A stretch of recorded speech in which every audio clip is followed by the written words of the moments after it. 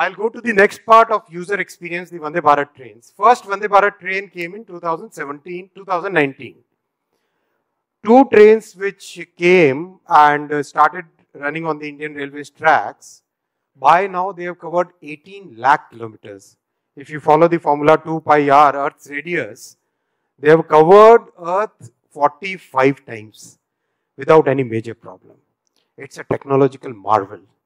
It's Vande Bharat train is like a combination of a power plant, of a very complex computer system and a very complex mechanical system going together at a speed of 180 kmph design and currently operating at 130 till the tracks are upgraded. So whenever in our system, whenever we do something, we go to the Prime Minister, we think that we have done great, and then the PM will say, no, this was the bar, now up to this, go up to this. I don't know where the roof is, so someday we'll have to, he keeps on raising the bar, and he said that no, we have to have better design. So this is the version 2 where lots of improvements have happened, and now practically every month we will be rolling out 3 to 4 Vande Bharats, and PM's target is to connect by 2023, 15th August, the next year 15th August, 75 cities have to be connected. Himachal, this is where, now why I showed this is bogie. Like in a truck, we have the chassis, right? Chassis is what gives the strength to the truck, and over that there is a body, right? Similarly, in a train, below the coach, there is a bogie. Bogie is where all the wheels are put in, the brakes are put in, the motor is installed on it, everything practically. This is the structure which gives the strength and the capability. What I am showing here is, in typical good European countries, the design tolerances are in few millimeters. 3.5 millimeters, 4 millimeters. Those of you who still remember your engineering, right? So, we thought, why don't we take a bigger challenge? We decided to design this bogie with less than 1 millimeter tolerance. And the impact which will be, practically whole world will be buying this very crucial piece of every train set from India. Because the design is significantly superior to what is available in Europe. And what's the result for the users? This is an air spring, right? This air spring and this damper spring combined, and the very low tolerances which makes it a very rigid body, means today when Prime Minister traveled about 40 kilometers in this train, he must have stood up about 15 times to get photographs with the welders, with the electricians, technicians, all the people who came there. Not a single, not even once did he have to take support of a seat or of the cabin baggage area. Absolutely no jerks. Absolutely no jerks. And the sound level, noise level, aircraft noise level is typically 85 to 90 decibels. Noise level inside the train, because of this very good design of the bogie, is only 65 decibels. It's like silent. So, by now, about 18 countries have already written reports about the Vande Bharat in their local newspapers, and somebody as important as Financial Times wants to do a full-fledged feature on it. So, this is the third. Now, we reached this level and boss says, no, this is not enough. So, he has given us new targets. We are now designing the third version of it, which will be lightweight and totally, we'll try to start from zero so that whatever we have learned, incorporate and do even better. I'll come to the bullet train. So again, aspirational India. What's happening outside the tech world? What's happening outside the world of startups? Just some glimpses. By now, 108 kilometers of pillars are done. Sir had started this project, and By now 108 kilometers, the viaduct corridor is getting done. And again, using totally new technology, speed, very fast construction. Did anybody get a chance to see it while traveling in that stretch? You have seen? How's the construction? Fast? You saw it near Baroda, right? Anybody else did get a chance? No. If you get a chance, go around and see. You'll feel proud of the country which is taking shape. You'll feel that yes, this is a totally new India which is taking shape. You'll see that in front of your eyes. These are the kind of projects which will make a huge difference in people's lives. As much difference as you are bringing through your innovations and startups, right? All the rivers, large casting yards, very big machines. Totally. What happened is, many of these machines, these kind of machines which pick up 1,000 ton, 1,000 ton is like 500 trucks. So 1,000 ton kind of load in one go and puts it on the top of the pillars. These are huge complex machines, and good thing is, first few machines we imported, because this kind of technology is practically there in only 3 countries in the world, this kind of construction technology.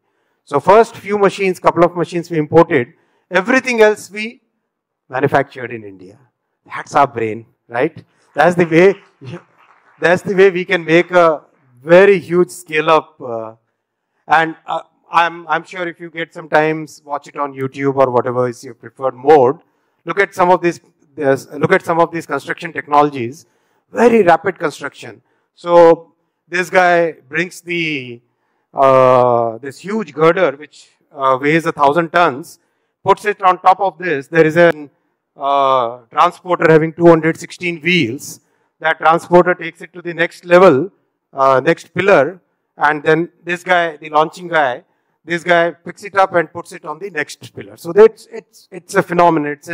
It's something worth going out and seeing by yourselves or seeing on a video to believe it. What you see in the construction of high speed in China or that kind of stuff is happening out here. So what should a station look like? Should it look like the way it has looked like for 100 years? Or should it be totally different, totally for a new generation? The aspirational generation which is coming up, people who are exposed to things that are happening all over the world. So this is New Delhi station. Would you believe this? These are the 2 domes under which the entire station, the railway tracks, the platforms are. This entire elevated corridor around it. This is the new generation of India's railway stations.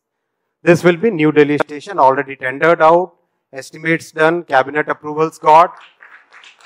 Work should start in coming 4 to 5 months, almost all the permissions taken from all the different agencies that are there. Should this be limited only to Delhi?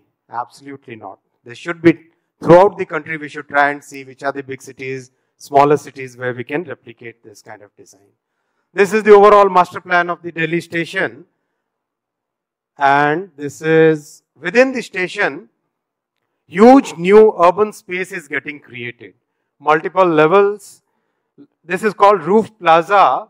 Multiple levels, lots of waiting space, lots of space for local products, food courts, everything that you can conceive of. And this is Ahmedabad. Again, thought is to create a totally new set of stations, a totally new design of stations. कितने लोग गुजराती हैं यहाँ पे कोई? केम छो? मजामा? सरस छे? Good. So this is what is the new station. Again, lots and lots of new space getting created, elevated road corridors. This is Kalupur area, right? You know how congested it is. So how do we decongest the city and how do we create station as the city center? That's the thought, that's the target that PM has given us, and we implement it. Ahmedabad, again inside a huge urban space getting created. Now, Ahmedabad, Mumbai, Delhi, Bangalore, these are totally different category. What about New Jalpaiguri? What about Vishakhapatnam? What about Bhubaneswar? What about Patna? Again, following the same concept, creating whatever space is required, new urban space which is required, and making the station as a city center.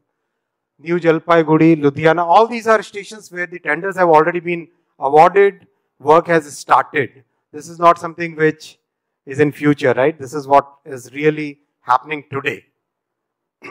Again, Ludhiana, huge space getting created. Jammu Tawi, using our heritage, our religious, cultural, our heritage elements out of that, and incorporating those into the city's hub, the cultural hub and commercial hub. Jaipur, second entry, again borrowing from the architecture of the city. Anybody from Jaipur? Like it? Great, thumbs up, yes. Excellent. Chennai, Alambur is the correct way to pronounce, right? Anybody from Tamil? Vanakkam, sir. Alambur is the right way? Not Egmore, na? We should change the spelling also. Bangalore can't. Uru. Your Uru. How many from Bangalore's Uru? Like it? Design is good?